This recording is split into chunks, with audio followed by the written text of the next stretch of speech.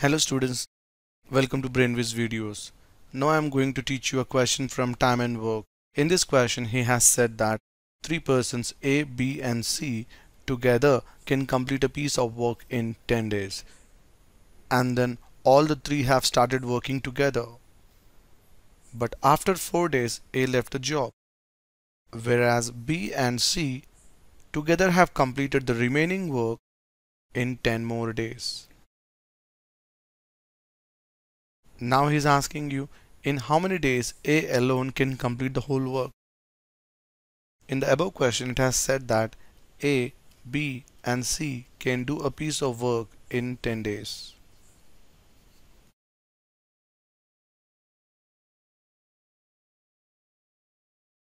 They have started working together, but after 4 days A left the job.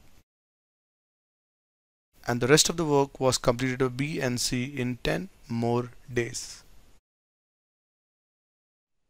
In the above question it has been said that A, B and C have started the working together for 4 days.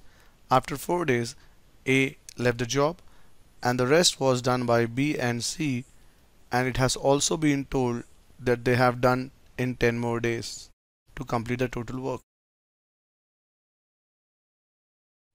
So dear students, let's try to use a simple concept of assumption.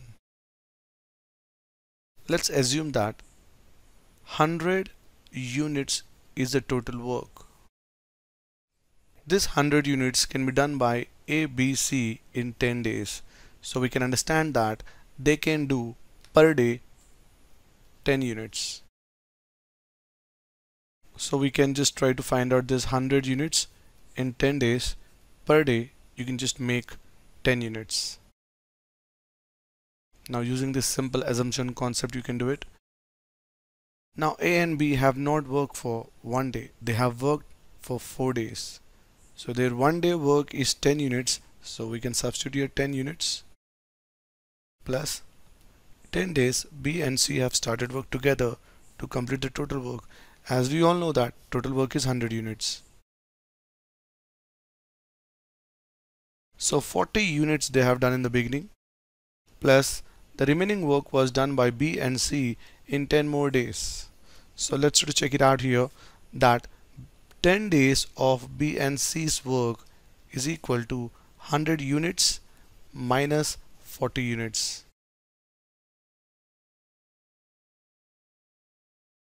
which says B and C have done in 10 days 60 units. So we can clearly understand that B and C have done per day 6 units.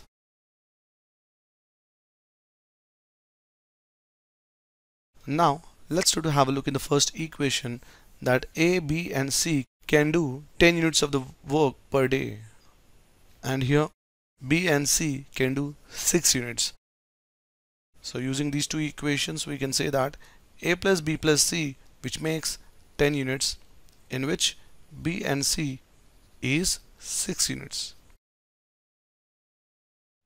Now we can try to find out A can do 4 units per day.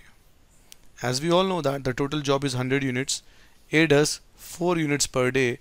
So if he does 4 units per day, it will take 25 days for A alone to complete the work. So option C is the perfect answer. Thank you.